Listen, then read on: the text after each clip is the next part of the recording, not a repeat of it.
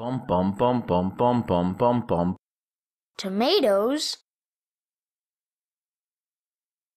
Hello, welcome to the video for what is AI behavior tree, Decorator, the compare Blackboard entries node.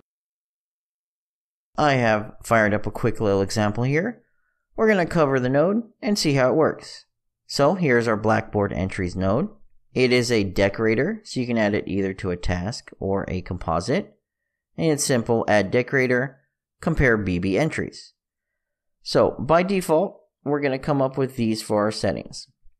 You're going to abort nothing, and you have no values for your key. Now, like all the other Blackboard nodes, when you first pull them up, it's going to default their Blackboard entries to whatever your first key is going to be for a valid entry. So make sure you change these to whatever you actually want to observe.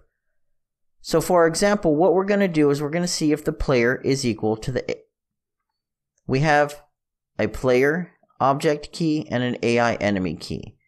Using this service here, I'm going to alternate between what the values are, and we're going to use the compare Blackboard entry node to compare them and then do something.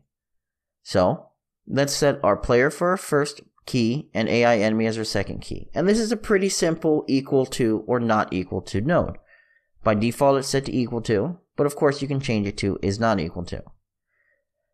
We're going to set our observer up to abort nothing because that's our default. Let's go ahead and run through our example and watch our node values. When we start, our player is set to generic character, and our AI enemy was set to none.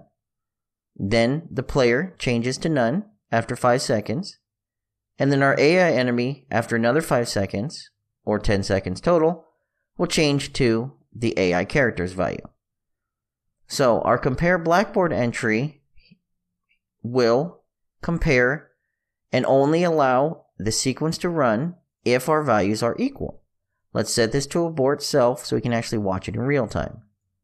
So when we run this, what you're going to see is me not hitting the play button. We're going to see in the beginning, it ran very quickly because our values were both set to none. Then it stopped because our player was set to the player. Now that they're both back to none, it was running. And now that it's back to AI enemy, it's set to fail again. So let's go ahead and watch that again so you can watch it happen. Assuming I can hit the stop key. We have the same value as none, it ran. We have different values, it stopped running. We have the same values again as none.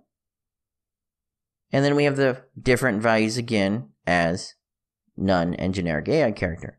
And if we were to flip this and say is not equal to, we're going to get the opposite result. We're going to watch it succeed because the values don't match, fail because the values match, and then succeed again when the values don't match. So it's pretty simple. It's a simple equal or not equal node. Make sure you have 2 valid values. Keep in mind this is going to be an exact comparison. You're not going to be able to, for example, I have a bool value here, and I set this to is player equal to true bool, and I run it. Actually, we'd want is equal to, okay. And run it. It's going to fail because true bool is a Boolean value, and its value is different than whatever is held currently in my player and my enemy. So keep that in mind. Now, if you wanted to use, if I can go back to it, this to compare if 2 things are equal to or are not equal to based on true and false, then you could set 2 different true and false bools, obviously.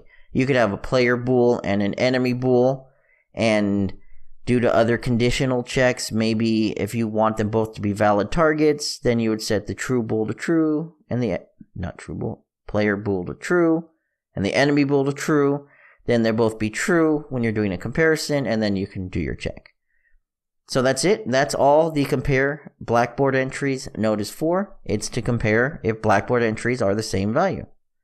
If you have any questions or comments, please feel free to leave them below.